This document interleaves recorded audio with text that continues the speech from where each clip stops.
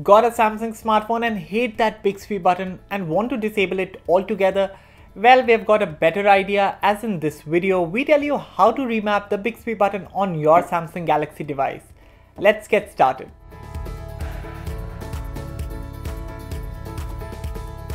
Go to the Google Play Store and download the BX Actions app.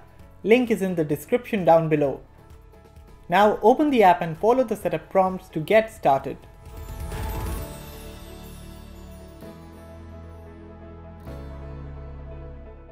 Once set up, on the home screen you'll see two toggles at the top that you can remap, Bixby buttons and the volume buttons.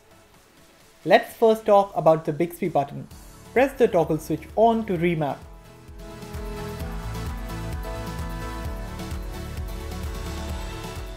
Over here you can see the app allows you to assign certain actions when you single press and long press the Bixby button. This is the free version of the app that we have tested out, and because of that only single press actions work. If you want to assign long press actions as well, then you'll have to buy the app for an amount of 99 rupees. But fret not, even if you don't purchase the full version, the app works well for what it offers for free. Let's go on and see what all actions can be assigned. Up top you can see you can totally disable the Bixby button, but that's not what we'll do. So these are all the actions you can assign. Let's test it out with the Google Assistant. And it works. Now let's test it out for the flashlight.